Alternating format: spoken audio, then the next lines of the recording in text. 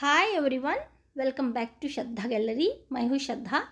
तो चलिए फ्रेंड्स, आज एक और नई रेसिपी बनाते हैं। आज की रेसिपी थोड़ी गांव के टाइप की है। गांव में हम लोग इसी तरह से बनाते थे, पर आपको ना ये रेसिपी बहुत अच्छी लगेगी, बहुत अच्छा टेस्ट आता है इसका। तो चलिए रेसिपी बनाना स्टार्ट करते हैं। सबसे पहले तो ऑयल डालना है, आधा चम्मच राई डालेंगे और थोड़ा सा हम जीरा डालेंगे। आधा चम्मच मैंने जीरा डाला है, थोड़ा सा उसको अभी आपको पकाना है।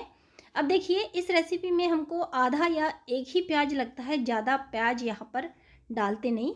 तो मैंने एक प्याज है ना, उसको बहुत ही बारीक बारीक काट कर यहाँ पे डालना है। अब हम थोड़ा इसको अच्छे से पकाएंगे। वीडियो पूरा देखिए फ्रेंड्स, आगे एक दो बहुत ही बढ़िया इंग्रेडिएंट्स है, उसकी वजह से ये रेसिपी बहुत ही टेस्टी बनने वाली है। अब मैंने यहाँ पर कम से कम 4 से 5 टमाटर है और अच्छे लाल कलर के पके टमाटर लेना है। इस रेसिपी में ये जो खट्टा टेस्ट है, इसी से इसका टेस्ट चटपटा और बहुत ही बढ़िया आता है। तो हमको यहाँ पर टमाटर डालने के बाद कुछ यहाँ पर पाउडर मसाले हम डालेंगे। 1 चम्मच मैंने अदरक लहसुन का पेस्ट डाला है, बहुत अच्छा टेस्ट आएगा। अब हम मिर्ची पाउडर और नमक आप अपने टेस्ट के अकॉर्डिंग डालिए, हमने भी वैसा ही डाल दिया है। हल्दी तो डालना ही है, अच्छा टेस्ट और कलर के लिए। अब हम सारी चीज़ों को अच्छे से यहाँ पर अभी मिलाना है। तो देखिए, आगे 2 मोस्ट इम्पॉर्टेंट इंग्रेडिएंट्स है, बहुत ही बढ़िया सब्जी लगने वाली है। आगे मैं सब्जी ही बना रही हूँ। अब देखिए, हमको ना थोड़ा सा इनको अच्छे से पकाना पड़ेगा। तो कम से कम आधा मिनट ही पकाइए, ज़्यादा मत पकाइए।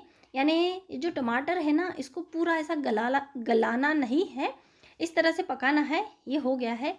अब देखिए, गांव में हम मराठी में बोलते हैं पोपटीच्या दाण्याचा आरण, ऐसे हम बोलते हैं। आज हम ये आरण बना रहे हैं।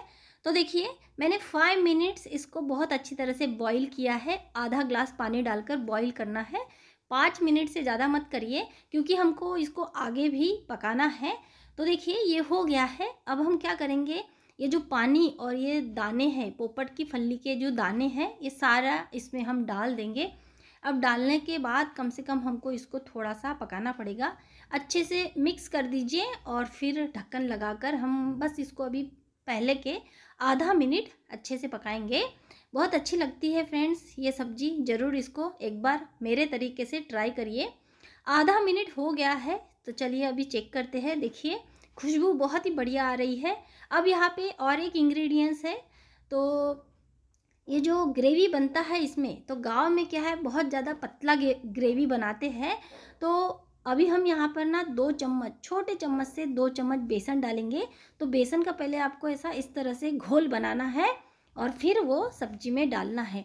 इससे क्या होता है, टेस्ट भी अच्छा आता है और जो ग्रेवी है, सब्जी की जो ग्रेवी है वो थिक बनती है, तो अच्छा लगता है।